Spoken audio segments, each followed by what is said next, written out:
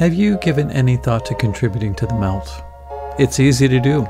Just click the Patreon link in the episode notes, and for as little as $3 a month, you can get access to bonus episodes, early access to regular episodes, and you can also participate in monthly Zoom meetups. It helps to keep the magic happening here at the Melt.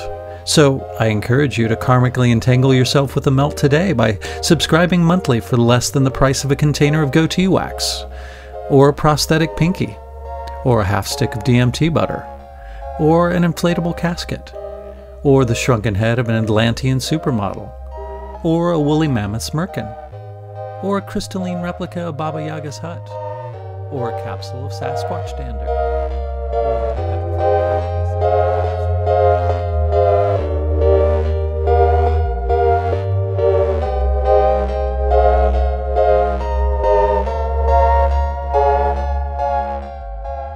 This is Hunter Muse. And this is Chris Snipes, and you are listening to The Melt.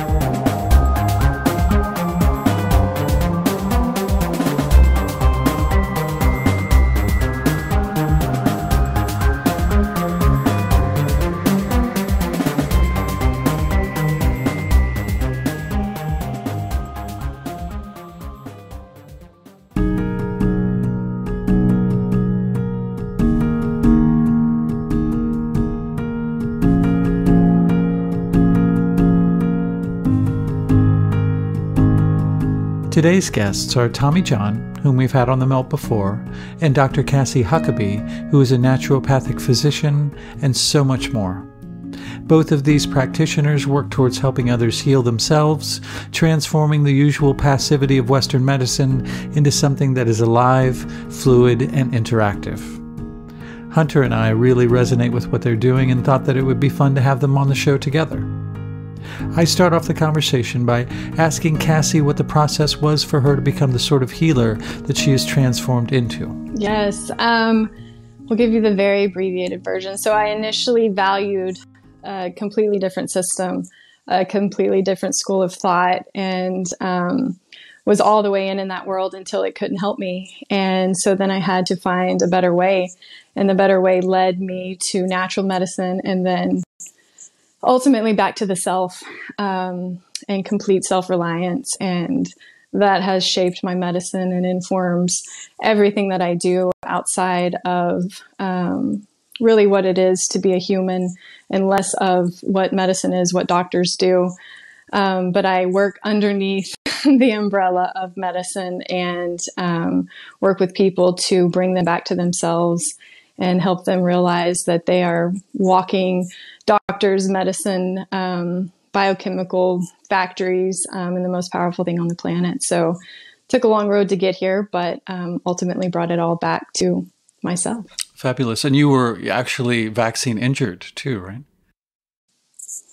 That's correct. Well, yes, it was a piece of the whole puzzle. I was just not a healthy human being. And it was kind of the last little input that pushed everything over to where I expressed symptoms in such a way that they could no longer be ignored. But I would say that the dysfunction started a lot earlier. So I will never give all of my power over to any individual input, especially if it's made by man. So I no longer, put myself in that category of that. I don't own the diagnosis. I don't own, that input had some power over me, but it was a huge piece to what brought me to my knees to realize that I needed to change things up, look in a different direction, and then realize something greater, for sure.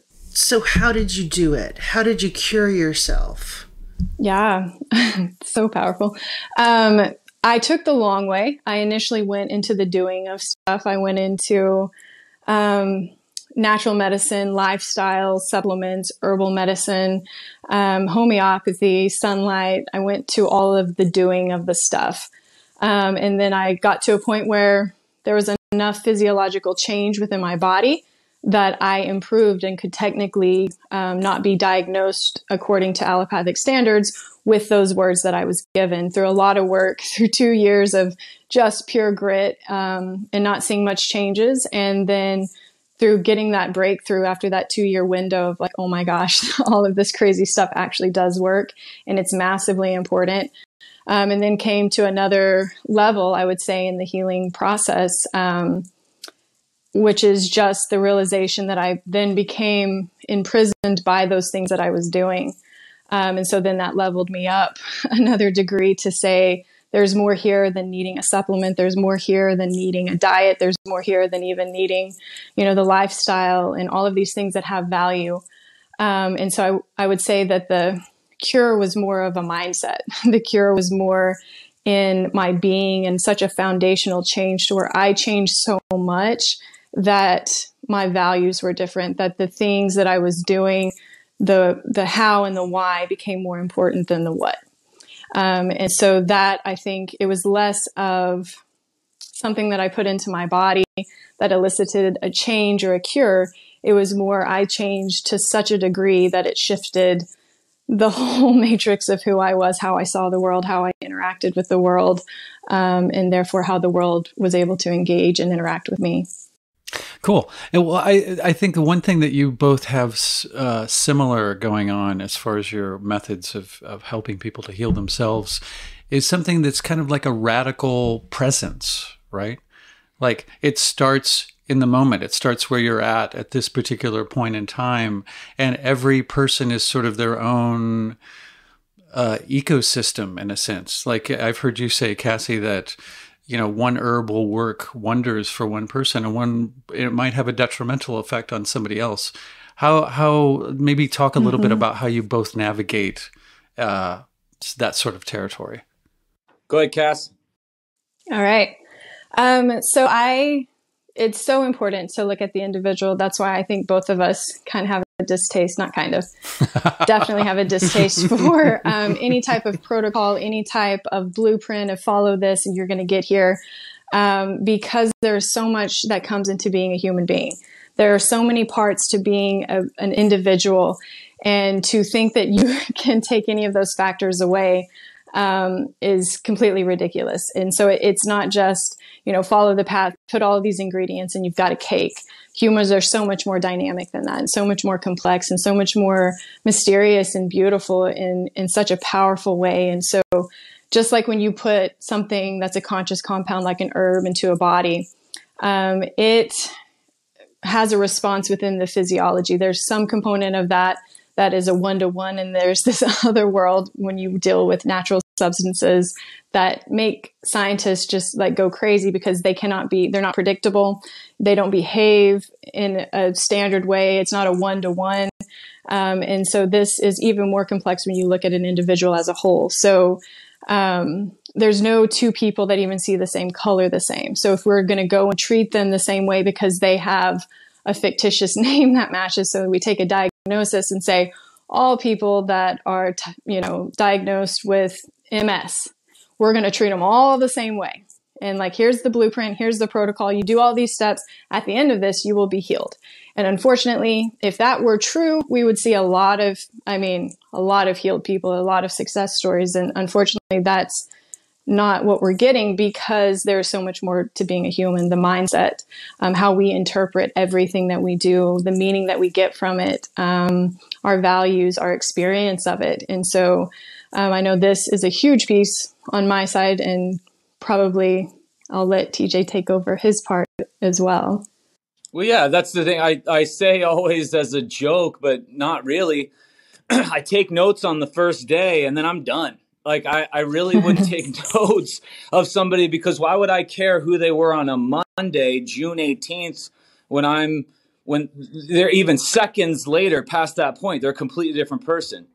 And I have to come up with an idea and a plan based on that person changing all the time and being a completely different remodeled person, and they're always asking, do you do follow-ups? Are we going to reevaluate every single day of every single month of every single year? You're constantly reevaluating yourself. So yeah, we're doing it, but you're doing it. And I always tell them I'm following the breadcrumbs that you leave behind.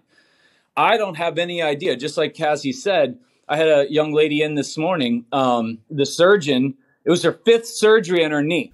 Wow. And the surgeon went to my Instagram when she said who she was going to be rehabbing with. And he was like, are you sure? And he had a big problem with me because I didn't fit, the idea of what rehab or performance should be. Sure. And I said, you know what? You're doing so well to this girl. I said, you're doing so well. It'll never hit home in their world because he's going to want, like Cassie said, a protocol for knees. And it's an experimental cartilage replacement that he did. She's doing so well that they're going to want to package that protocol for that kneecap. But it's a I'm going to use not her name, but it's a Sarah protocol, not a knee replacement.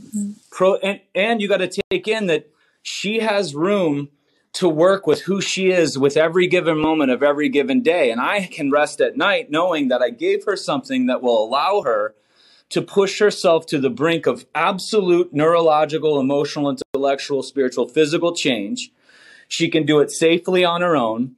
She can do it anywhere. She needs nothing. It's the worst business plan, by the way, because she doesn't have to come back technically, but they love the honesty and the truth. And that allows for I literally got into tears this morning walking on a walk. And Cassie, I know you can, I was walking on a walk and I'm literally like, we're designed in such a way that the challenge changes us. Like the challenge, we keep trying to find the easiest road to everything. But I'm like, our design is so we can be challenged. Holy shit. Like what do we have in store because of the challenge? Like that's the design that we're here. So what is coming? Like when we are challenged or we do receive this, what is here? Because that's how we're created, so that we don't change unless stimulated greater than something previous. Otherwise, we start declining to just survive. And I'm like, the design is made to just withstand. Cassie's 2 years, I guarantee you she wouldn't want to go through those, but she saw many bottoms to many different things. She experienced a lot. We all have those moments that we would equate to our being our lowest, but that is when I think it's our greatest, because the healing response is always greater than that. So I just like trying to allow the person to discover that. And Cassie can tell you when they do, don't you like just want to cry? Like, isn't it just? Oh, I do cry. We literally cry in visits every day. Yeah. And it doesn't matter like what she's dealing with, the labels that they've been giving with her in soft tissue injury world or the performance world. It doesn't. This is just our two little worlds. Like, go ahead. Well, and I think what this does too is the way that we go about it. Like we don't go and fix the symptom because I think from both of our perspectives, we see how that does a disservice to the people. And so instead, like in my world, I want them to understand what the body is saying and why it's saying it like they do. Because in the other world, I always like try to get a blank slate. And I think TJ and I are on the same premise, right? Where you start matters with regards to where you go and how you ask questions and why you ask questions. So the simplest way I like to present it to people, which is exactly how he does his world too, is we start from the premise that the body is right. And so there's a massive difference when you start from there versus when you start from the other angle that your body is wrong. Let's find what's wrong about it and let's fix it. Whereas he and I are on this other side saying your body is right. Why would it be doing what it's doing? And so then when you look at this, the easiest way, because like people will come and be like, what about functional medicine? What about this? What about this diet? What about this diet? It's true. I mean, it's good. It's right. It's this. And so I just always want to simplify like, okay, but if you're starting from a flawed premise, even if your answer is right, it's not true. And so where he and I are starting is from the same spot of the body is right. Why is it doing what it's doing? How do we know that the body's right? Because you're alive. And then when we ask questions, they're true, right? Instead of going into this right, wrong, good, bad, that's absolutely pointless if you're starting from the flawed premise, because your questions will be different. Your investigation will be different. Your approach, your therapy will be different, right? And so that's one thing that starting from this true premise has an impact on the human, because they should leave. We have a higher expectation with regards to our mechanics than our health practitioners. We expect to go to a mechanic and they help us understand what was going on in the car, fix it however they need to fix it, and we drive off not needing the mechanic in our passenger seat. And so that's kind of like, I feel like what he and I do are like, we want you out there driving the car and trusting that your car can leave the lot and work perfectly fine. You can go 0 to 90 whenever you want. You can turn on a dime, and there's no like, oh my gosh, this thing might break down. I need a mechanic beside me at all times. And so this is like starting from a different premise. That's why it's really got to step outside that whole model, that whole way of thinking, because if you get into right or wrong, you'll make yourself dizzy. It's where you start. And he and I are starting in the same spot. And that's why we speak the same language on so many levels of like, we never look at the body and be like, oh gosh, I am so sorry. You are so screwed up. Let's try to cover that up, cut it out, suppress it, make you more comfortable in the life that's causing the pathology. We go and say, hey, we're going to really make you massively uncomfortable right now. You're not going to like how it feels to be on the other side of this conversation with me. I'm going to disrupt a lot of things and make it really like, honesty doesn't feel good. Sure. But the truth of it is going to create such massive change in you that you change. Again, fundamentally, not change what you're tinkering with. You change. And when you change, this is when you don't need me. You don't need him. You understand this thing that you're in. You have such a respect for it. And that massively changes the outcomes. That's why, like, it's not like he and I are going to the latest, greatest conferences. No. We're just like, like, absolutely not. That's where we met, right? Yeah, right. But you were crashing it together. Right. Exactly. But like, we're with humans. We're studying ourselves. We're like challenging ourselves, trying to understand why we do things the way we do, trying to understand what is my body actually saying. Like, right. I know I can speak for myself here, but there's always an opportunity to learn in my own body. Like, what are you saying? Exactly. Why are you saying this? And you never stop learning. And so I feel like I see this in him and how he talks about what he does. And I'll let you take over because I feel like you probably have some to put in here too. I want to say one thing very quickly. Immediately, as soon as you both got online and you started speaking, I felt the frequency elevate. The energy in the room shifted, and we are half a country away from the both of you. And it's amazing to see how two people who resonate at a higher level can actually influence people. It's giving me chills. It's just incredible to see how you can see someone who's vibrating at a low frequency, and trying to get some type of healing from someone vibrating at a low frequency is never going to work. Okay. So being able to align yourself with people who are not only prescribing healing, but doing their own work on themselves on a daily basis, really embodying that is the thing that I feel like really sets the both of you apart. And that's what's so exciting, because I feel better already just even listening to the two of you talk. It's just riveting. I love that. Absolutely. And on that note, I speak there's not many names I recommend in many fields, just because I've seen where they're coming from, and I've seen what a lot of people stand for, and I just wouldn't refer to anybody. And so when I say her name to patients, or when I say her name on a post, like, that's a big deal for me to support a name and a person. And it's a person. It's not a system. It's not her, grouping or whatever. It's Cassie. That's who I'm respecting and referring out. And part of it, she's mentioned it, when she says the word truth, true, it's capital T. Like it's a capital. Do you know what I mean? And there's two practitioners. Another gentleman is one of my good friends.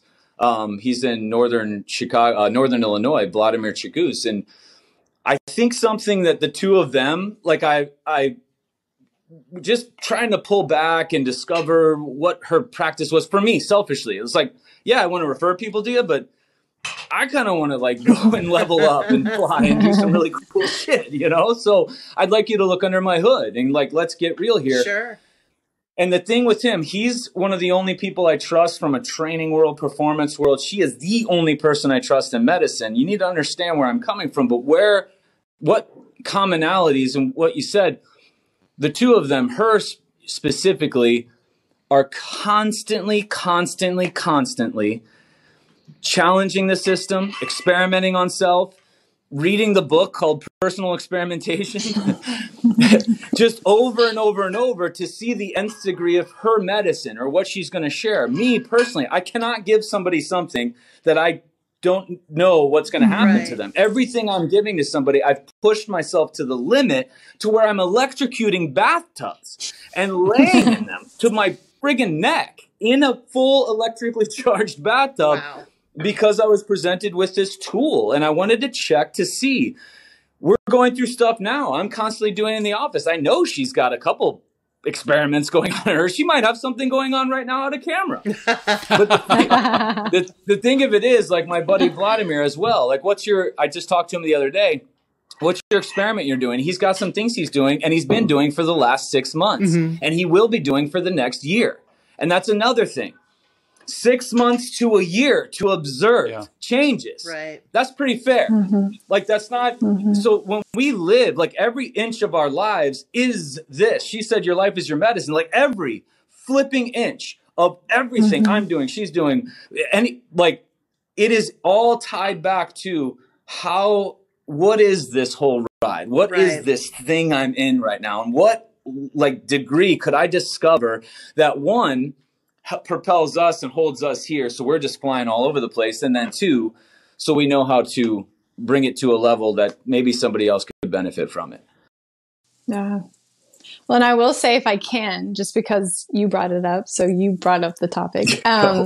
So one thing too that I think is massively powerful is the action, and that's one thing that I think that he's the epitome of, because when I was working with him, I'm used to people ready to take action, but not quite to the degree that like I experienced with him, because then it was like, no, this needs to change, this needs to change, and we need to do this. And he's like, done. All right, I'm starting. And I'm like, you didn't want to like give it like a 3-day window, because usually, and it's like, there's these components to this too, that if you can do this and you can realize the power of it, and when you value it and you put all of yourself in, that's when you get the results. Because then some people will come because they've heard him talk about coming and be like, I want you to give me whatever you give him. And I'm like, you can't take it. You wouldn't be able to handle it. Not because you're less of a human, but because of what it takes, like the foundation that it takes to have that capacity to then take an input to that degree. And so there's such a beautiful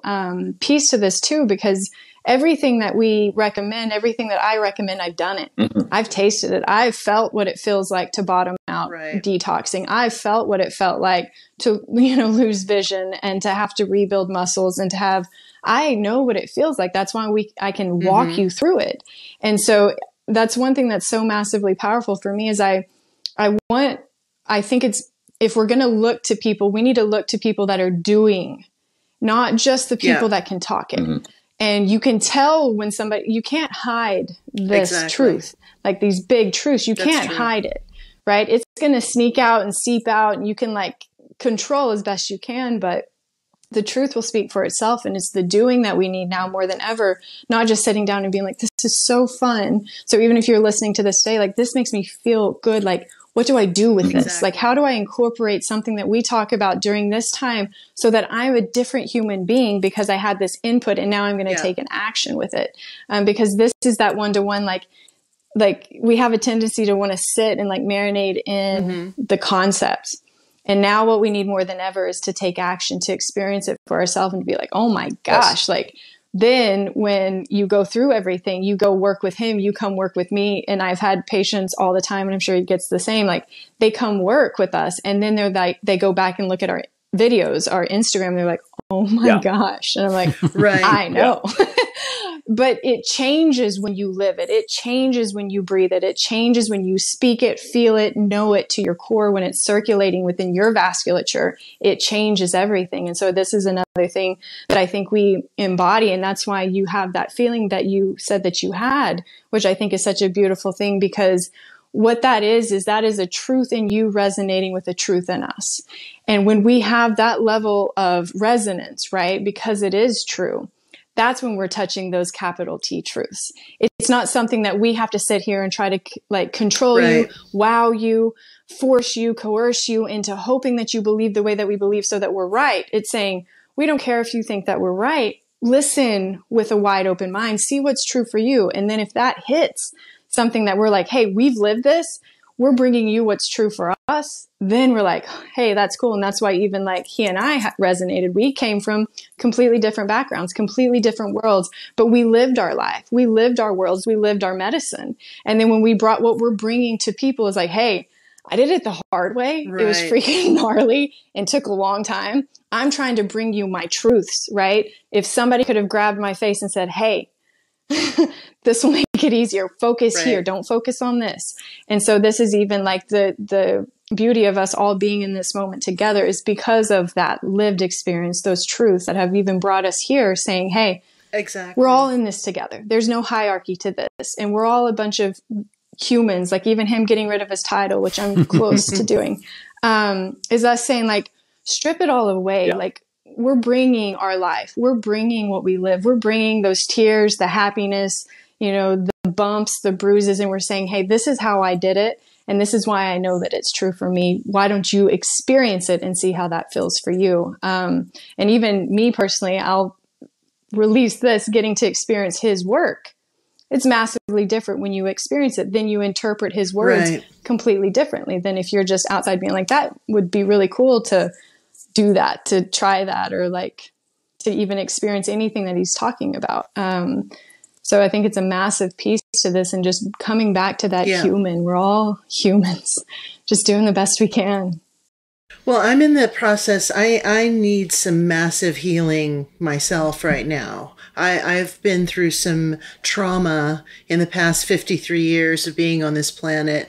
And I think that all of the stars have kind of aligned to this moment. And that's why I got the chills, because I'm at this place where I need to say, what is my first step? What do I do if I don't have any money, I'm in the middle of the country, I can't fly to see either one of you? How do I heal myself?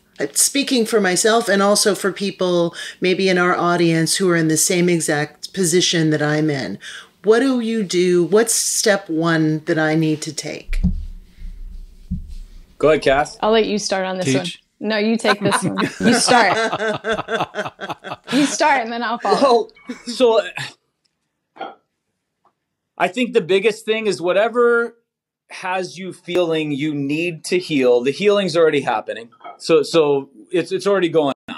Like even if it's out of my wheelhouse and Cassie can go deeper, but it's already happening. It's automatic. It's how we're designed. Like, it's happening. So I need to start healing. So we need to change that wording. Just I need to heal more, or I want to know how I can remove things so that I can let this light go through at light speed, because it as damage changes, like a tissue is damaged right now. I'm standing up, tissue's damaged all over my body. Healing's already happening. I'm just standing here. Like, it's going to continue to happen. So now body's done its best with the 15 senses we had, or however many they limited us down to let us know that there's some responses and there's some like amazing things going on. Great. So that's number one, is like looking at that. One, we're healing. Two, these are the conversations that the body is trying to have.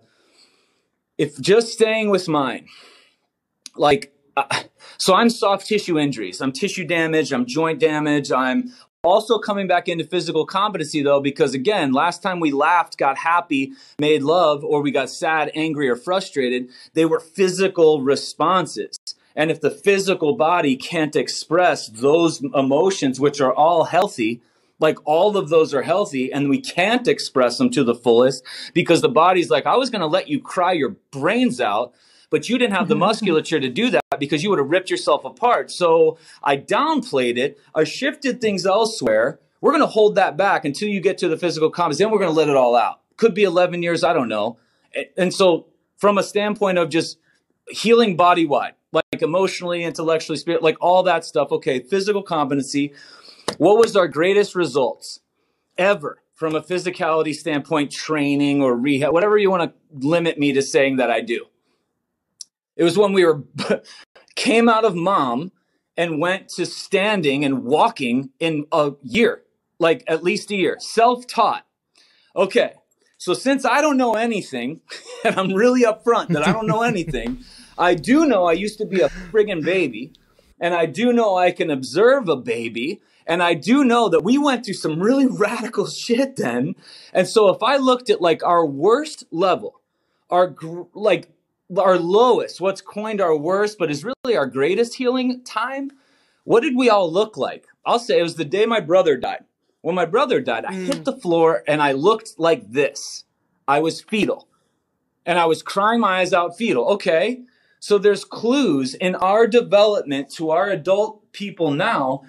Our body resorts to our beginning and stages of our beginning. So what was important then? When I was crying my eyes out and I just thought the world and I was going to die, I wanted to kill myself, my brother, I wanted to kill a psychiatrist, like I was done. I'm crying and I'm fetal, okay? What does an infant do? They breathe, eat, sleep, defecate. Looks like I need to be doing that, meaning simplify. Right. And so if I can simplify, and okay, what do you simplify? Nourishment. Like, what diet? Okay, what did the infant eat? We all ate the same shit the first like 4 years of life, or we hope we did. It all came from mom. Well, we're not going to go on breasts right now, but like literally, where's it coming from? From source. So whatever that means, maybe it's fruits. Maybe it's just spring water. Maybe it's just sunshine and air. I don't know what it is, but all I'm saying is when things just feel like they're spiraling out, simplify to the absolute max you can possibly do. And if we do this, I can't tell you how complex this is. Fasting and breath.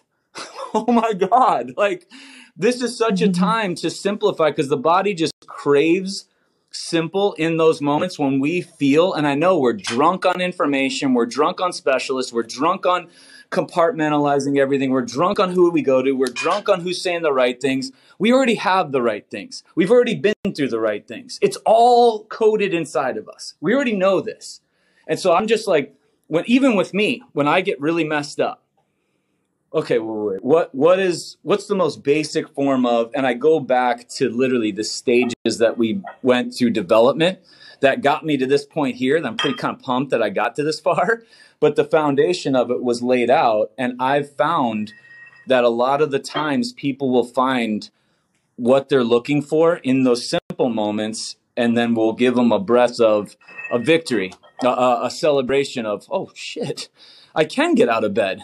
Or, oh my God, I can tell that person to stop calling me. Or I can, take a shower without crying. Or I can go to sleep 10 minutes earlier. I can, some of those things. And then those little victories compound and compound into this beautiful compounding interest account. And so for my world, that's what I would say. But Cassie's going to knock this one out of the park.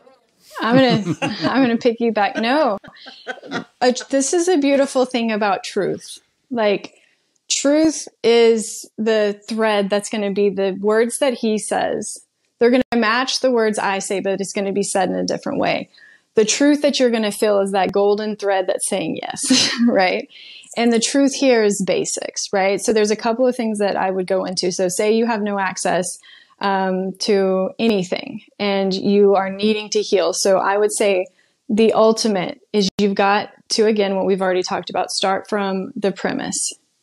Because in the past, when you feel these things in your body, all of your psychology, all of your physiology supports something is wrong with me, find it, fix it. And if you're starting there, you will never, ever, ever, ever, ever improve. Why? Because no matter what step you take, it's not true. And so now make it so, so simple. So simple. Notice that word. So simple. Starting from what I know to be true. Is it true that my body can't be trusted, doesn't know how to heal? If this were true, I couldn't heal a cut. So is that true? Probably not. So maybe I divorce that whole model and try on something new that might feel a little bit different, have a different outcome. So since I've tried all of that, I'm going to try this because that's just logical thinking. We're just going to do a little experiment. So now I'm going to operate from the premise that my body is right. And now when it presents with something, then I have completely different questions for it. Why? Right? And so then when you're dealing with healing, there's always, you have to flip it around. So starting from the premise is essential. And then the second thing I would say, because we are humans and we are the most powerful thing on the planet, is you have to know that. That has to be pulsating through you. That can't be an affirmation. That can't be something cute. It has to be something lived.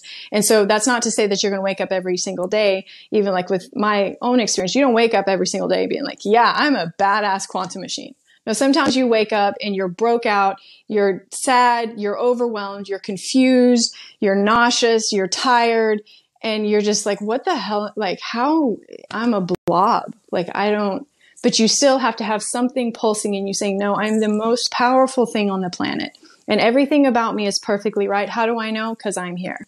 And then when you start from there, then your actions after that, you can stumble to them, but they're going to be true. You can sprint to them. They will still be true. So then it doesn't matter the pace, the accuracy, the precision. You're true. So you're going to go towards what is true, which means results. Okay. So always starting there is going to make it so, so, so simple. Right. And then you get back to those basics, because then what I would ask you is, it's not that you lack information, guaranteed. It's not that you lack intellectual accumulation to point you in a direction of what it is to be well as a human being.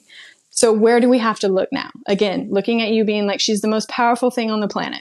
She has everything that she needs. She's a quantum machine more advanced than any technology on the planet. So then our other questions are, if she is that, then why is she not experiencing what her body is doing naturally? Well, because you're the most powerful thing on the planet, where are you resisting the healing that you're desiring?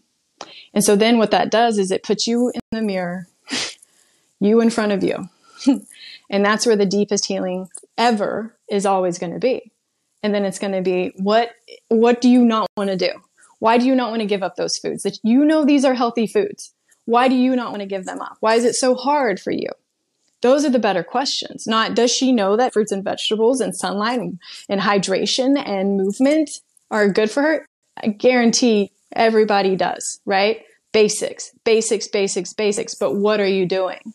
Which ones of those are you doing? Because you come and study my life, you come and study his life, right? You come watch us in every single second, even our worst days. You go look at what we're doing and it's like, okay, she is a blob of a sad little human being right now, but she's hydrating with like the best thing she could hydrate with. She's consuming these high frequency, high vibrational foods. She's doing these things. She's looking in the mirror and trying to be like, what's wrong? Like what's hurting in you? What are you needing in this moment? Does it look all pretty and perfect on the outside? No. But like what we're doing is what we're speaking. It's pulsating through us. You will not catch us even on the worst day. Our life is our medicine, and we take massive ownership of that. Therefore, everything that I do, the time's going to pass either way. And so you have full control. And so for you to ever outsource any of your power is never going to get you the results that you want. So then the other thing too, going back to the basics of basics, because you did bring up trauma. So I want to acknowledge that too. You got to get simple with that, because the trauma already happened. It's not here. Okay. But we're human beings. And so we have to get to the basics of why that actually is still impacting you. That's a better question, right? So ask better questions from the standpoint of you're the most powerful thing on the planet. There's no flaw in you and you're always healing. So then we got to ask the better questions of what's getting in the way, right? And that's where you look at this stuff. And then you've got to just be really simple with, it's not, did the trauma happen? That's all of the science and medicine. It's not even medicine. It's whatever that is, to talk about what happened over and over and over and over and over. It already happened. It is not going to benefit you by pulling it into today. It is not here. And all of your power, all of your healing is available right here, right now. Okay. And so what you have to do is you got to go back and look at the little girl that experienced it, the young woman that experienced it, the adult that experienced it. And instead of looking at the what, you have to go and understand, how did I experience that? What program did I write into my world based off of that input? So the best example is like, say, we'll say for trauma example, we'll say just like getting bitten by a dog. Okay. So you can't go and tell a little girl that had never seen a dog before, a little puppy comes up and she gets bitten and has this wound. And she's like, what the hell is that thing? It looked cute. That is not cute. This is not okay. So what a program is you go and you write a program that says, dogs are dangerous. Puppies are vicious dinosaurs. Right. Stay away from puppies. Okay. And so then the world that we live in, the medical model that we live in, says, medicate her around puppies. Go and try to talk out why puppies are bad. Remind her how bad puppies are. When we just need to go and be like, oh my gosh, like if we could go back in time and have like maybe a parent come in and hold that little girl and be like, oh my gosh, sweetheart, all puppies are not like this. So don't write onto the world your perception that all puppies are bad and that it's not safe to be around puppies. Why? Because puppies can be very medicinal. They're cute. They have puppy breath. They're adorable. Your experience doesn't reflect the truth of the world. And that's what you've got to do with these traumas. You've got to go and hold the little girl that experienced them instead of saying, puppies aren't bad. I don't give a shit what you say about puppies. My experience with puppies they are freaking terrible. They're basically a velociraptor. I'm not interested in your stories, right? And so it's this that you have to go and meet on the level of that. And actually, if you're seeking out a therapy, a medicine that doesn't put you in the driver's seat, that gives you, like, just tries to put a Band-Aid on the wound, that tries to, like, use affirmations to, no, you've got to go right to the source always. And you've got to be the one, again, being like, oh God, I see why I would have written that onto the world. I see how that makes sense for me to say all puppies in the grand scheme of life are bad. It's not true. And so then what do you have to go confront? You go confront you, and then what do? You go start petting some puppies, and you change your experience of that thing. And you're going to have, put that on a million different versions with regards to traumas, because we can no longer be captive by those experiences. They're in the past. What you've got is here, every single second here. And so to pull it in is just contaminating the purity of who you are right now. And so sometimes it's the not pulling it in could be a proper, method, or understanding it, because there's value to why you did what you did, why you responded, how you responded. So again, it's still you with you. Not needing another book, not needing another guru, a practitioner, another expert, another supplement, like if you, in those instances where you catch yourself doing that, exactly what he said earlier, that's in this, I need it.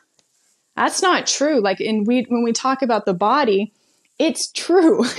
It's so beautifully true. That's why we do lie detector tests, muscle testing. Like we're like, oh yeah, the body will not lie with regards to these things. But with you trusting yourself just in general life, fuck that. That's not safe.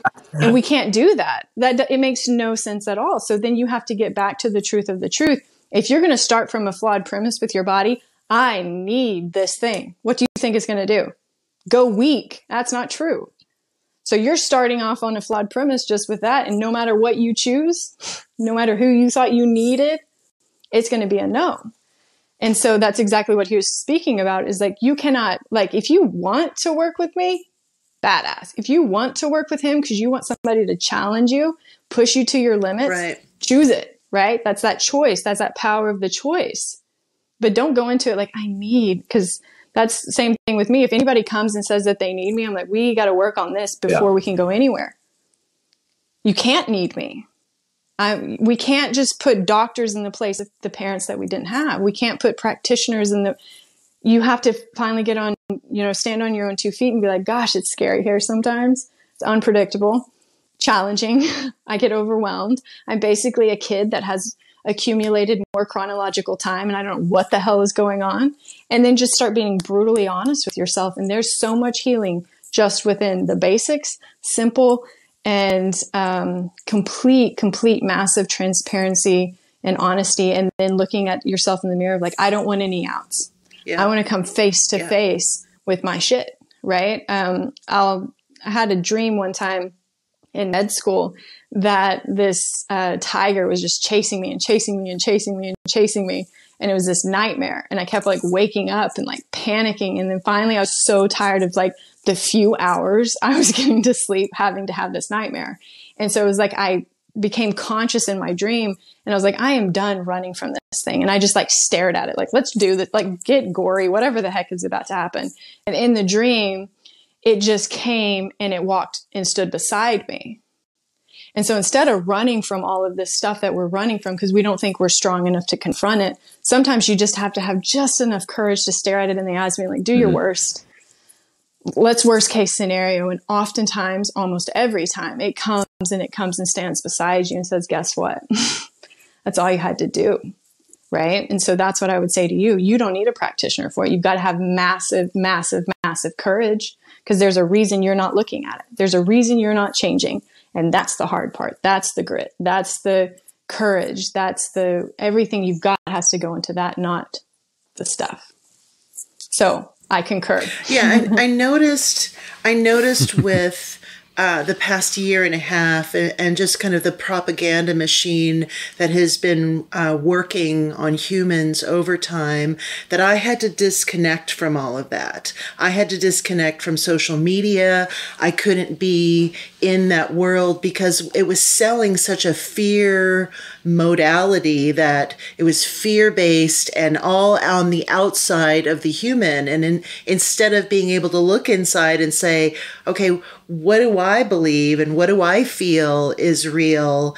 This other force is coming in and saying, you need shots, you need medicine, you need allopathic, you have to rely on someone else, as opposed to being able to sit in the seat of my soul and say, that doesn't resonate with me and that doesn't feel right. So I think part of what I've done is I've isolated myself and tried to separate myself from that, but I still feel the resonance of this overwhelming fear that the globe feels like it is being just inundated with. It almost feels like we're in some type of a psychic war.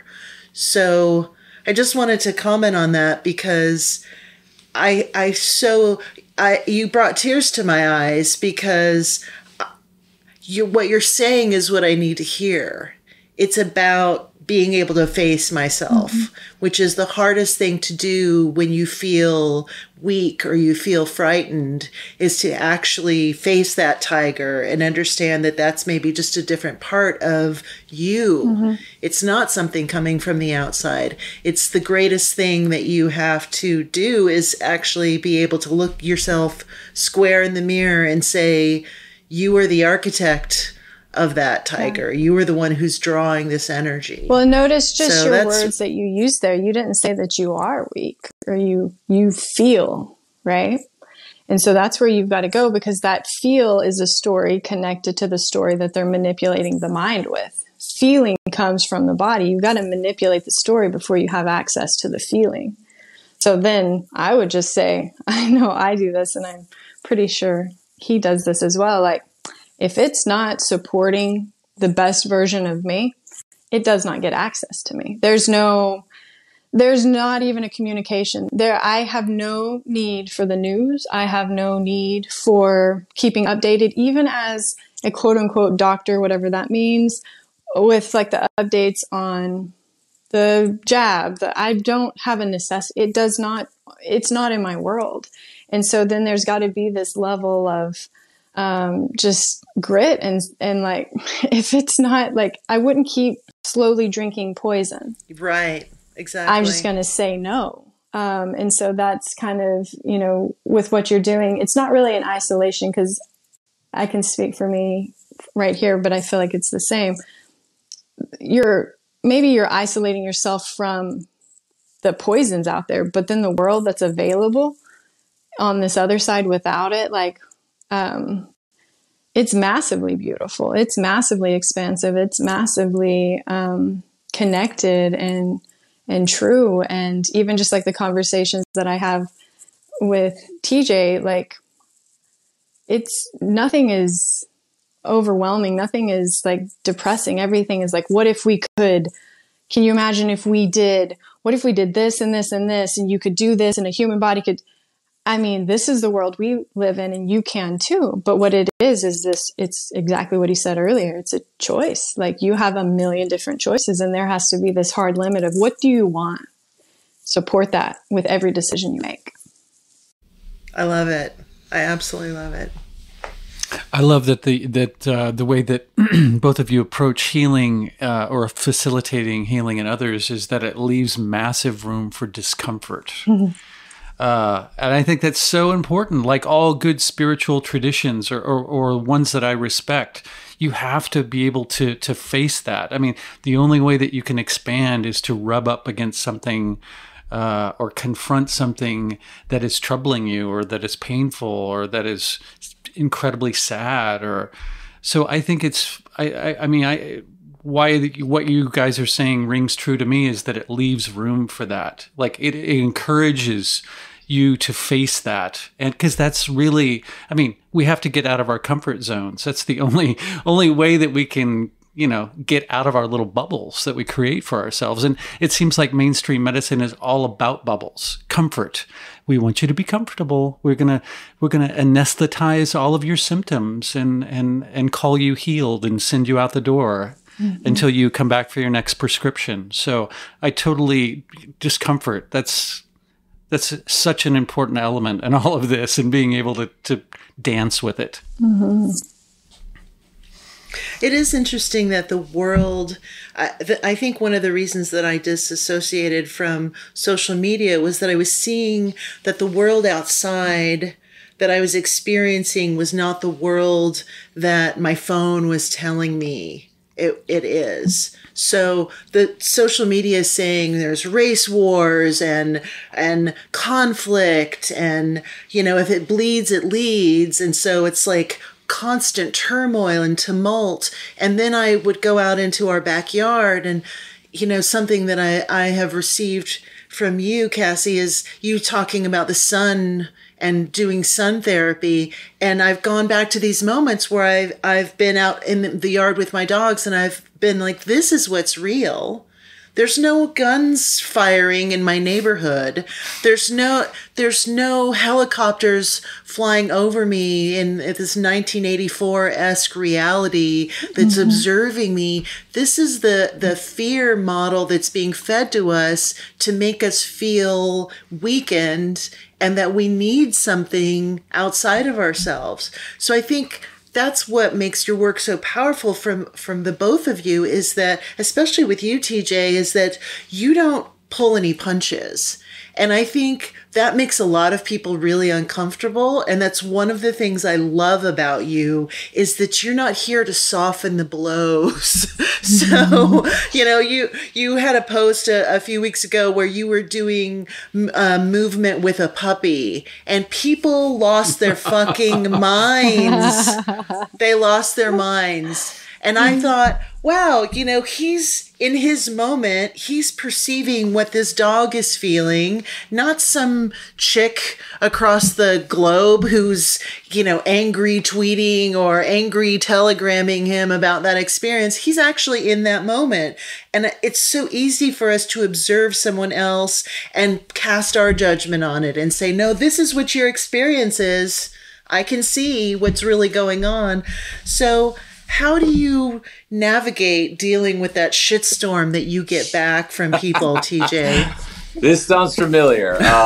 So I've heard this, and I gotta say, so I'm going 20 plus years into this.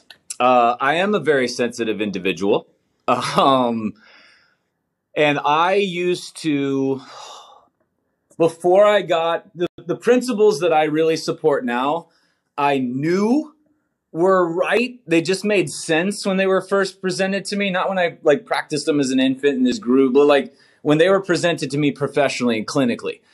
I was like, wow, this just makes total sense. But hold on, let me go personal experience and let me just see, because I really don't trust it unless I can like really dive in.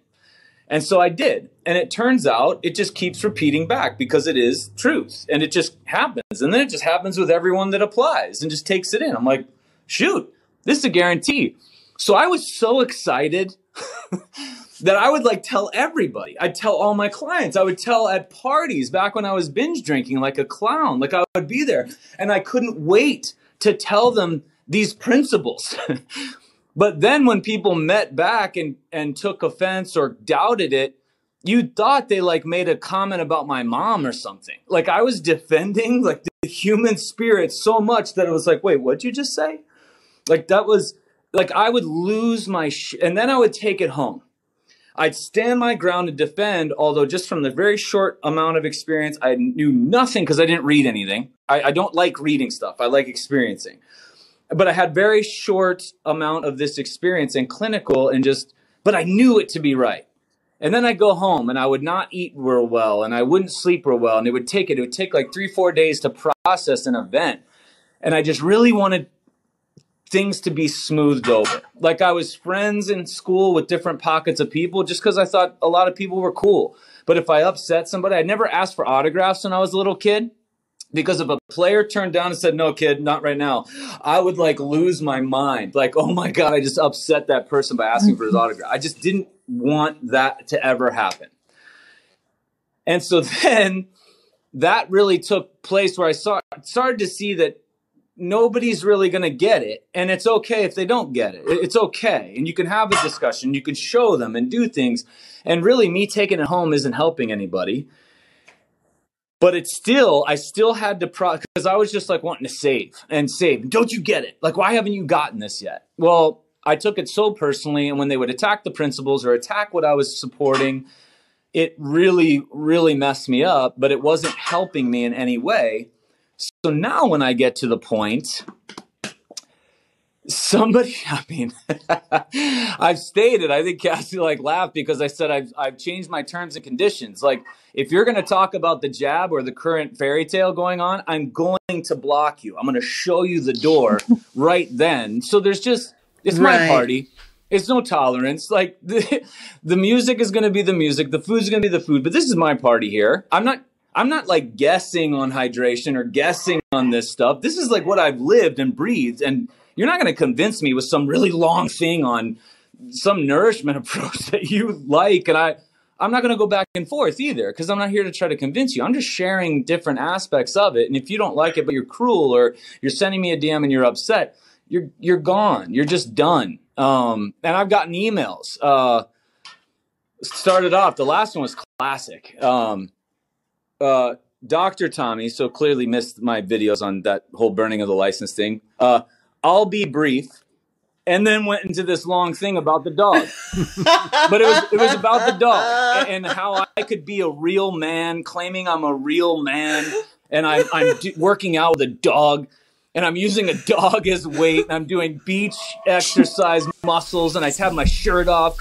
Not because my doctor is like a helio, like lover of like the sun, like, okay.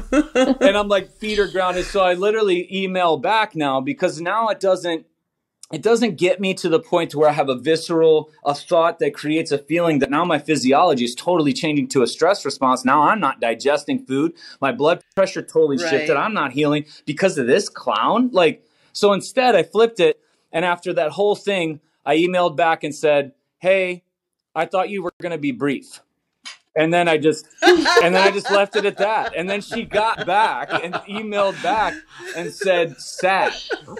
All right. Like that. I'll take that. God. You know, I have no problem. You don't have to love me, but this just like feeling the need to reach out. I've had friends reach out and try to tell me that, you know, I'd get better traction if I spoke differently. I didn't say the F word as much, or I was jokey more. And I'm like, I'm not coming to your financial practice and telling you how to tell people to invest because and nor would I even think of that. But somehow we had an interaction and you're going to do this to me. So I spin it to where it's more comedy. And I also because it's always an opportunity to laugh. Like I love being creative and I love writing. And so if I get an opportunity to come back at somebody with just like this hilarity, and then maybe share it or whatever. But another thing is I don't know where they're coming from. And that's something that I've matured, like really slowly, like molasses in like January, I've matured. And it's literally like what it would take for somebody to reach out like that, or what it would. And I don't know, you know what I mean? Because if you get me on a day where I maybe snap a little bit, like what was that coming from? That was like a threshold and all this stuff happened. And then I slipped over. So I try to joke, but then also I want to protect me as well, because I am absolutely head over heels in love with myself.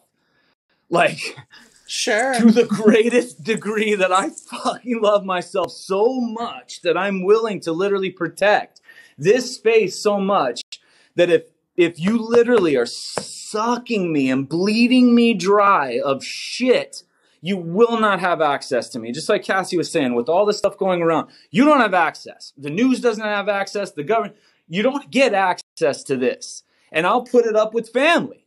You don't get access to this.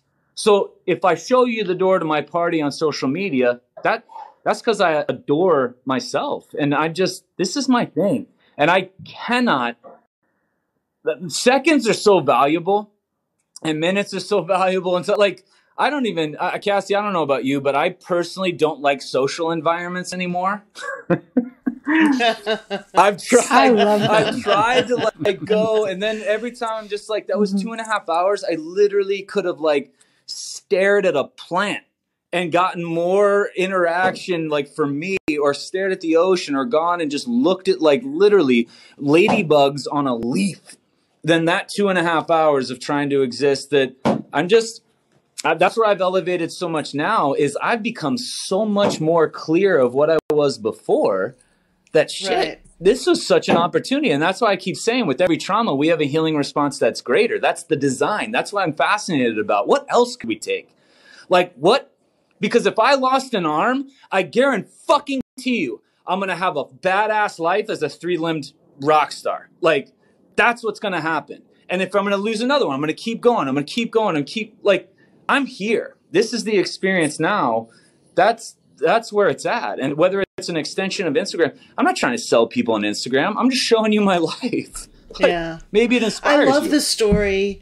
I love the story that you told about being at the Sayerji event where people were dancing after the event and you were sitting Indian style, kind of in your own space, like, and people kept coming up to you and saying, like, why aren't you dancing? And trying to kind of force you to interact with them in the way that they were interacting.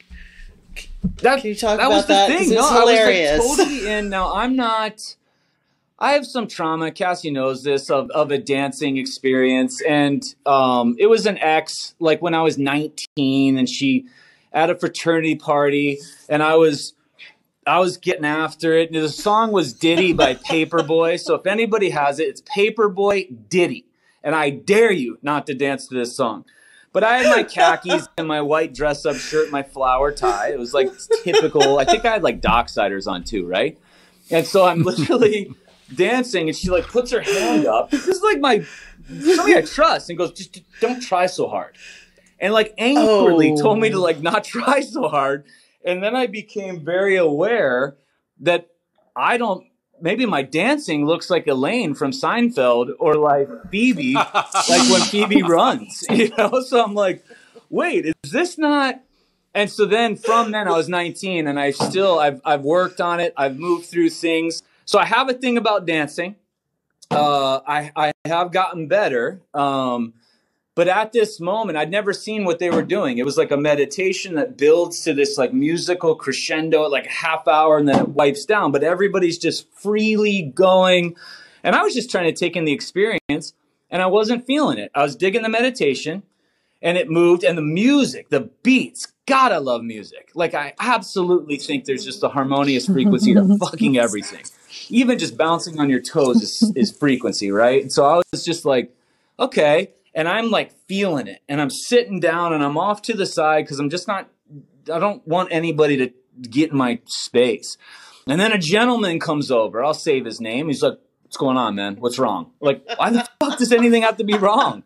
And then I'm like, no, I'm good, man. Just feeling it. And I literally was like, kind of like when I get into meditations or get deep, it's like tunneled and everything's gray. And I go deep. And I was like that close. And then this freaking clown comes and I'm like, you son of a bitch. Well, then he leaves.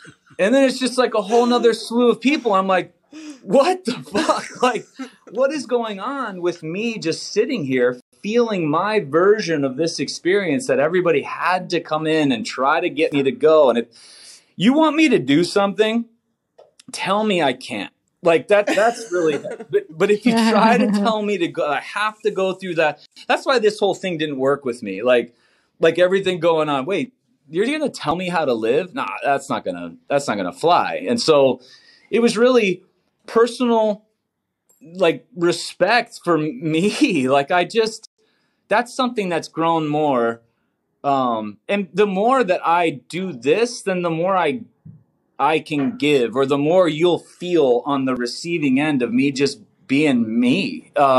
Because me being me is this amazing like dance that holy shit, I can't get enough of. Like, I truly cannot believe we get to be this, that I get to do this, that I get teary-eyed, I get goosebumps on that when I talk like that. And then maybe what if we all did that? And then like, maybe that's the ascension, or maybe that's when the cats start telling us what to do more.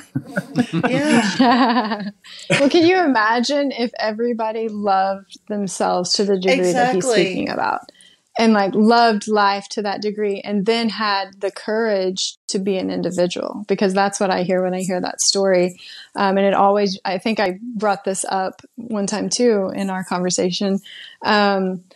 But I read one time about a master, like he was like a spiritual master, and the professor was like polling his class and asking like, what would the response of this master be? So the scenario was that this spiritual guru, I'm getting all the parts wrong, but the main points will get there, I promise. He's invited to this extravagant like party. And it's with all the finest people in the world, and they're all dressed like in the most luxurious garments with all the jewels and everything. But he didn't get that information. So he showed up in rags. And so the question that he presented to the class was, what was the response of the master? And so they all said that he was humble, and he just like complimented everyone there, and all of these different responses. And at the end of the discussion, it was like, you're all wrong. He didn't even notice. And to me, like, if we could be an individual and like master being an individual, so much so that the performance of how it appears to everybody else, it doesn't have a sway in how we experience our reality. And it means so much to be here, to feel everything that we can here, that you don't even notice, right? You're doing your thing and it will disrupt everybody else because you're not doing it how they're doing it. But the richness that you're receiving from how you are engaging in your world is nourishing you to your core. And like, that's what it brings up every time I hear that. Like, what if we just let everyone be an individual? And what if you wanted to dance like a crazy person in a burrito shop? If you dance like a crazy person in a burrito shop, what if at a dance party, you wanted to sit in the middle of the floor and meditate? Do whatever is true to you, because right now we need more people.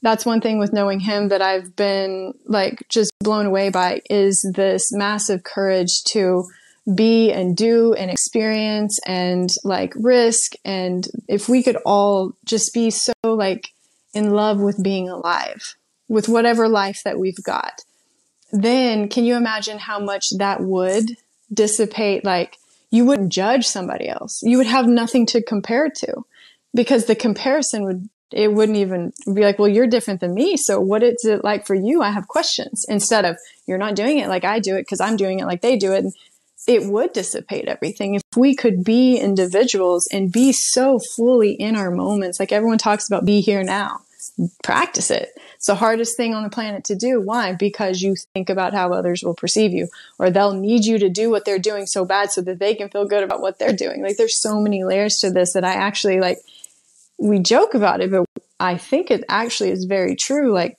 again, it brings it back to the individual.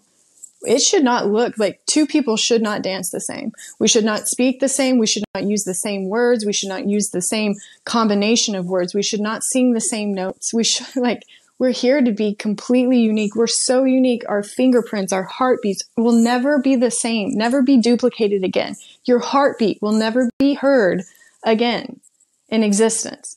Why should we look the same? Why should we act the same? Like, can you imagine the world that was as diverse as we hope our microbiome is?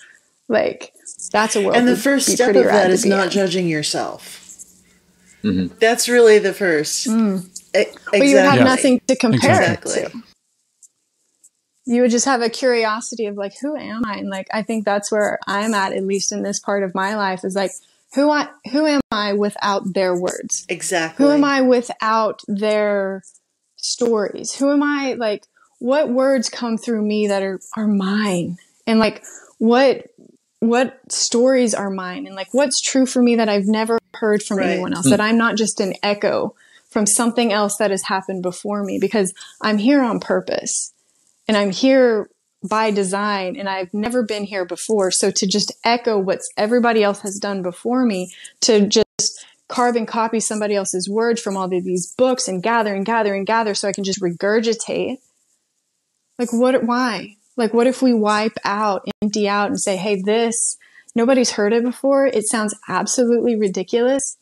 These are my words. This is my experience. And I hope that it's medicine for you in some way. And I have a curiosity now for what your world is like, instead of us looking to see what the world is like and then changing us to be a mere reflection of what we think is real. It would be such a different experience, I think. I used to think you teach people how to treat you by the treatment that you will accept. And then one day I woke up and I was like, no, what you observe is how people have been treated by how they behave. And you can either accept that or you cannot accept it. And I think that's such a powerful thing, is that we perceive that we have to just like take on everything that comes at us. And what you're both saying is that discernment is such a powerful force to be able to say, no, I don't accept that. That's not mine. And then also giving, like, we ask for freedom, but sometimes we don't offer it to those closest to us. So I think too, the other part of that too is like, be whoever you are, and it's okay. Like, I do not expect you to be a certain version to be in my world, and I'm not going to be a certain version to be in your world, but I can, like, allow is not even the right word here, because who are we to even do that? But observe. I will honor that which is you and yours, and honor what is me and mine at this simultaneously, right? So I think there's multiple pieces to that too. I'm really hoping on the 100 monkey theory. I'm really relying on that there will be just that one extra person that hears these words and it resonates with them, and there will be this collective conscious awakening that people have been wanting and needing. I used to see all the time people screaming, wake up, wake up, wake up. And I don't think that's how you wake people up. It's by embodying what you're saying, Cassie. It's by actually standing in that truth, the big letter T truth, and really being able to penetrate that truth and touch it.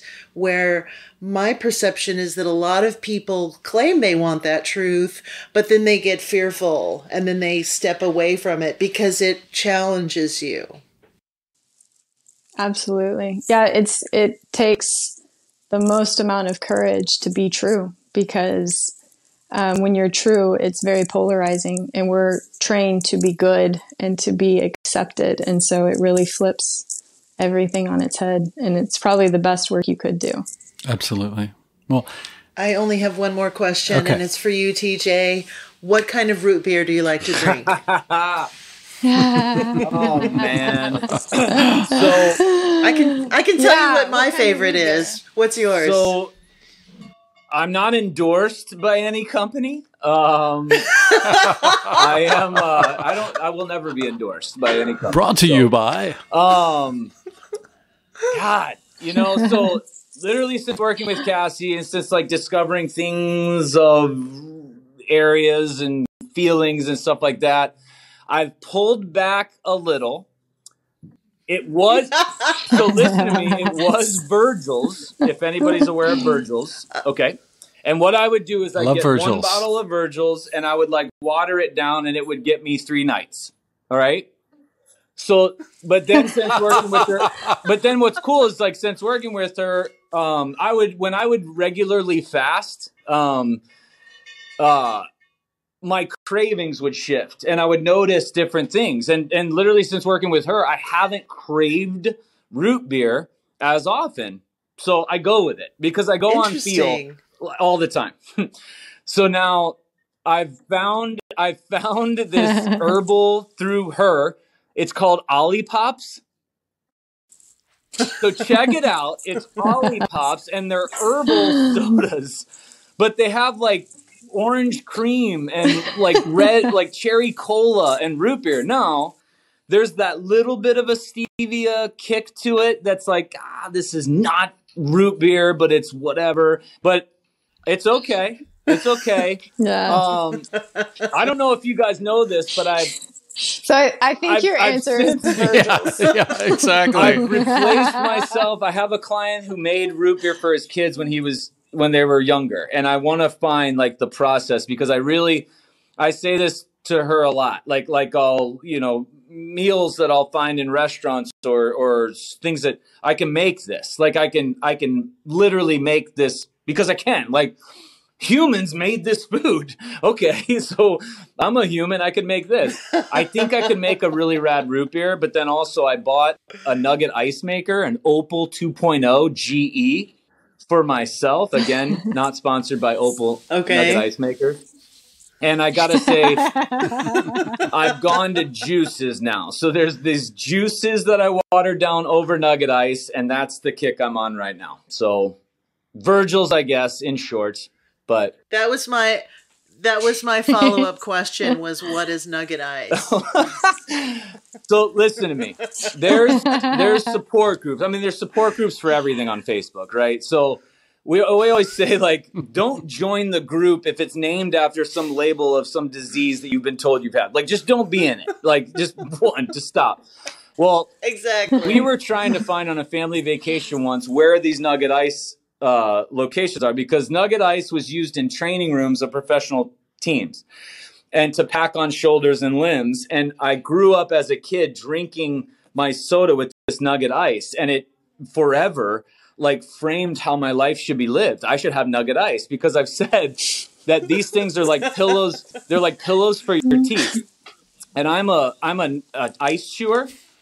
And so there are these little nuggets, but there's a Facebook group like Nugget Ice Lovers. And you could be on a road trip. You can locate any gas station that'll have it anywhere in the United States for these nugget ice things. Well, then, real quick, I found out Sonic had nugget ice for sale. Well, if you guys know what Sonic is, the girls deliver your food on roller skates.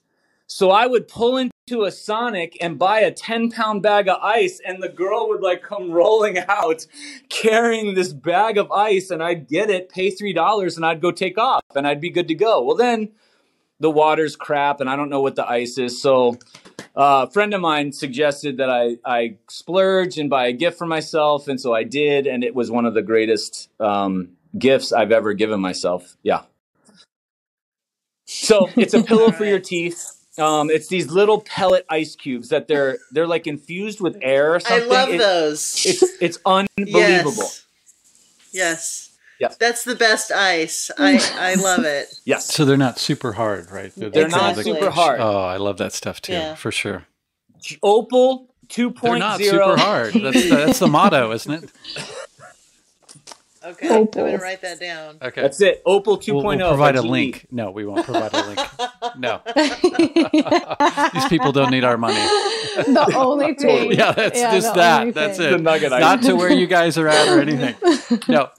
Yes, exactly. That seems as good a place as any to sort of wrap this. I feel like we've kept you a little longer than we said we were going to, but would you tell the listeners where they can find you guys and your work?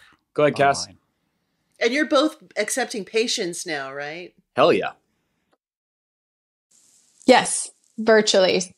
Yeah, absolutely. So you can find me at gritnaturalmedicine.com. That's my practice. It's a virtual practice. We see people worldwide, which is really cool. And then I'm on social media at Dr. Cassie Huckaby.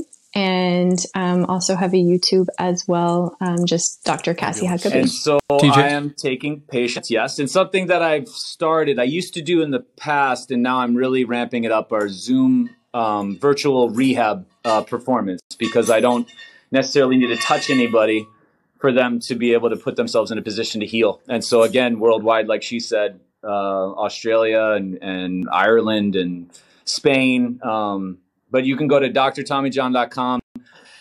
I need to change the doctor, but the website will reflect the changes to my degrees and licensure and everything else. And then Instagram, Tommy John the Third, 3 eyes after it. I took that back. So, yeah, look forward to hearing from everybody. Excellent.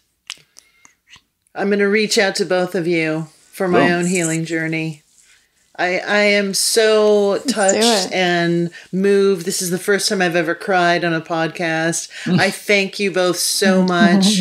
You are incredible human beings, and you will both be the lights that really help us pivot and shift away from this darkness. So I just thank you from the bottom of my heart. Thank you. Yes, We thank appreciate you it. so for blessing us. Yes. It's so nice to be here. Fantastic. And yeah, thank you for showing up. And we should do this again. There's so much more to explore and dig into. So Done. I really enjoyed it. Thank you guys so much for your time. Of course. All right. Thank you all so much. Bye. Have a good evening. Take care, you guys. Bye. So that was a pretty powerful conversation, wasn't it? It was amazing. I have to say, I have never cried on a podcast interview before, and I was drawn to tears by Cassie and her power and her resonance, and I just felt overwhelmed with emotion. And I know it sounds very cliche to say this, but I really felt seen. And it's interesting, as we were talking in the very beginning, the second she and TJ signed on, it felt like the energy was lifted in the room. Do you think that that would have happened regardless of the state of mind that you were in? Or do you think that you were kind of maybe on some level looking to this conversation to get some answer? You know what I mean? I've listened to them on several podcasts separately, and I've listened to them together on TJ's podcast, and I felt that same energy listening to them speak to each other. And so there's just something about them and their own centeredness that comes across.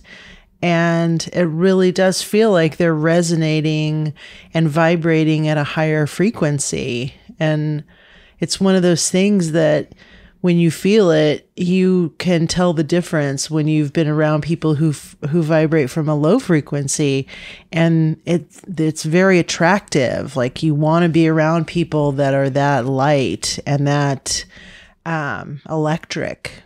It just seems genuine. When Cassie was saying that they lived their, what they're saying, they've seen the highs and the lows of that.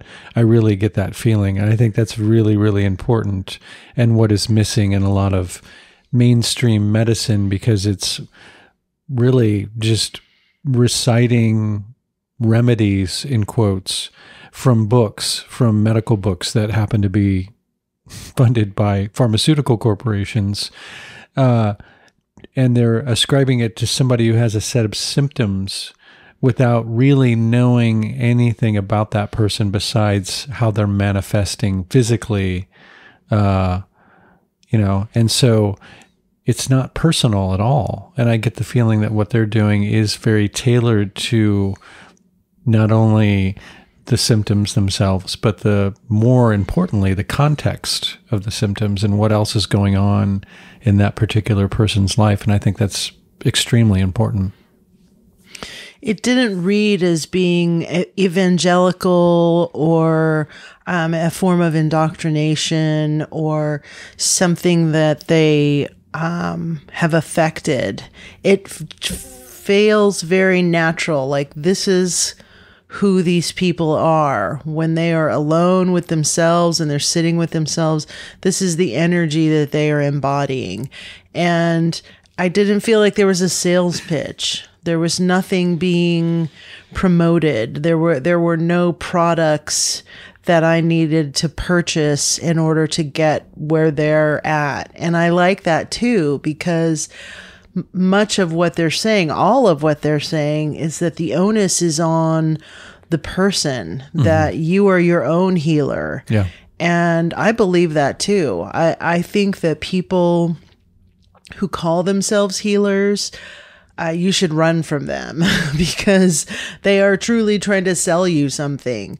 This is more about recognizing that you are the person that is responsible and in charge of your body, that you truly have body sovereignty, and that anything that your body is experiencing and dealing with is something that you have called into being. And so because of that, there are natural healing responses that are happening. And it's just being tuned into that and awakening to that is what is lacking in most allopathic medicine. And it's about personal responsibility, which we are not taught to have in any aspect of our culture or our society, especially medicine. Medicine is a very passive form of I don't know what you want to call it, certainly not healing. Therapy, bandaging your symptoms without going any deeper than that. And like I was saying when we were having the conversation, it's all meant to, it's comfort-based. Nobody is put into a position where they really have to face their lifestyle, their mindset, their anything that these symptoms are manifesting within the context of.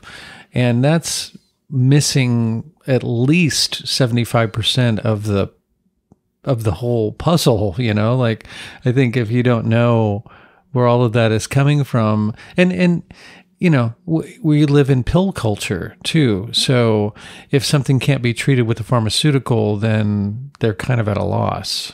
If they can't treat what they have categorized you as with something like a pill. And that's hit and miss too. It's just kind of like, let's try this. If that doesn't work, we'll combine it with this. And they have no idea how those things are going to react or interact with one another, what the side effects are.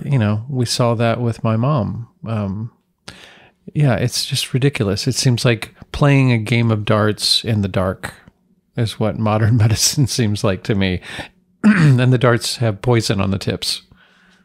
Yeah, I think that's the thing that I really enjoyed about the dialogue, is that there is no panacea across the board that works for all people. You are really in charge and responsible for this gift of life that you've been given, and how you interact with that life and how you respond to it is indicative of the quality of life that you have. And if you go into an allopathic setting, they are, as you have pointed out brilliantly many times before, they're treating you in parts. Mm-hmm. They're not looking at the whole of the being and saying, okay, what's presenting here? What's the thing that's happening here that we need to address? As a whole, it's like, oh, you have a hurt elbow. Well, here, let me give you this hurt elbow medicine. Mm-hmm. And so instead of examining what the reason behind that is in a greater context, and maybe, pulling out a little bit from that and saying maybe that's connected to something else in a different part of your body, and it's just manifesting in your elbow, but it really has nothing to do with your elbow. Mm-hmm. It's your ankle that's hurt, or your knee you're walking strangely, and that's making your body adjust to that. Mm-hmm. and misaligned. So I think that's the thing that I really get from both TJ and from Dr. Huckaby, is that they're seeing people as a whole being and not just parts. And that is something, that I've always liked and respected about traditional Chinese medicine too, is that it's extremely tailored to the individual, and I've always had great results with it. It's just not accessible all the time to everyone. But the kinds of things that Tommy John and Cassie are talking about, the process can be initiated by anybody anywhere. The basic philosophy that they're talking about isn't something that you have to go into an appointment and get prescribed to you. But if you apply what they're talking about to your life and really examine it and really, listen to the feedback that your body is giving you and your mind, at least it'll set you heading in the right direction. And it's all about it during that process too. I think you learn a lot about yourself, and which, again, that knowledge is something that you will always have with you and will hopefully make you less apt to repeat the same things over again and get into the same situation. Yeah, it's like you learn the lesson that you learned from that dis-ease in the body. Mm-hmm. I feel like there's this necessity for instruction and for a hierarchy in medicine.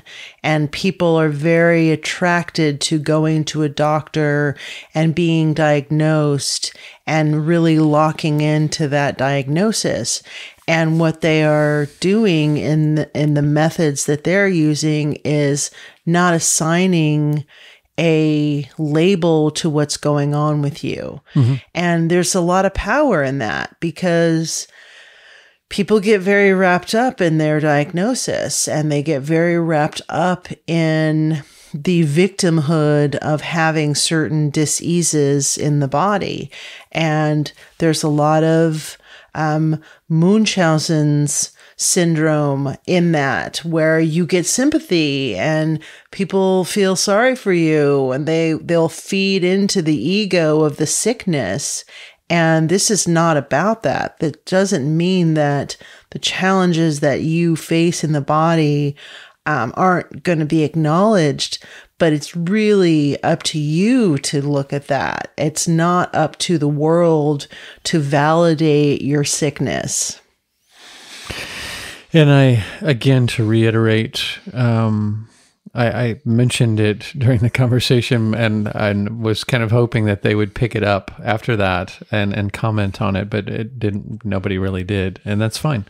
But about discomfort and how this process and any real meaningful process, whether that be physical, spiritual, psychological, whatever, energetic, you're going to meet something that's going to make you uncomfortable, or you're going to meet something that, you might get an answer that you don't want. And I think it's important to pay attention to that and to be able to work with that discomfort of that knowledge and overcome it. Because obviously, whatever bubble that we are existing in that has maybe amounted to that, however your dis-ease is manifesting, isn't working, or something is blocked, or something needs to be pushed in a different direction. So I think that it can't but help to get out of that bubble, or out of the range of comfort, and out into unfamiliar territory where there may be something there that you have missed, or something that you've been avoiding on purpose, or something that needs to be addressed that would help to, what's the word I'm looking for? Heal your whatever situation you have going on. I think of the question to ask, like, step one is, what's the payoff here in this illness that I'm experiencing? What am I getting out of it? Why am I in this state? Because I think that's a really important aspect to why people get sick, is there is a payoff for them for some reason. They need to power down. They need not to have responsibilities, or whatever it is that dis-ease creates or manifests in your life. I think that's one of the reasons that we call these things into being, is because we are getting something out of it. So I think that's part of the process, is trying to understand, how is this serving me? Yeah, definitely. And to shift gears, you called it to my attention a while back how much TJ and Cassie resemble each other. And seeing them side by side on the screen, I couldn't help but think that they look like long-lost siblings. They look... Or soulmates, or twin souls, or somehow their energy on this level of existence resonates with each other to such a degree that they look... It's like they're mirror images of each other. Like she's the female embodiment of his energy, and he's the male embodiment of her energy. It was beautiful. It was beautiful to see that they're two really gorgeous human beings, and it has very little to do with their physicality. It's the soul that's inside, that's inhabiting this skin suit that we're wearing. Like they're good people. Mm-hmm. And TJ being more playful and monkey-like, and Cassie being more intense and lioness-like. It's really great to see both of that. Yeah, I really enjoy them as people, and I feel like they're the type of people that you want to be around. Like we could have spoken for hours. There was just so much to uncover and unpack, and they have so much to give, in their being. And I think that, again, that has to do with resonating at a higher level, is that there's a surplus of energy to share with people. And they definitely embody that. For sure. Well, I would like to thank all of you for listening and making it this far. And I hope that you enjoyed the episode as much as we did and got something from it, which I can't help but think that you did, because who couldn't? I mean, almost anybody could listen to that and mine some sort of gem or gold from it. So yeah, we were really thankful to have them on at the same time, and I'm sure that it will happen again. Most definitely. And make sure, if you folks have the opportunity, to check out their individual websites. They've got some really fantastic information out there, and we look forward to sharing time with you again. All right. Until next time. Ta-ta. That's exactly what I was going to say.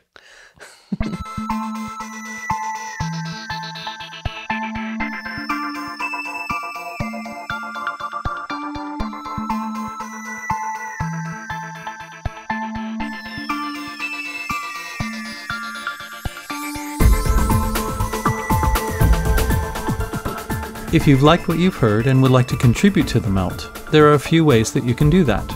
The most tangible would be financially.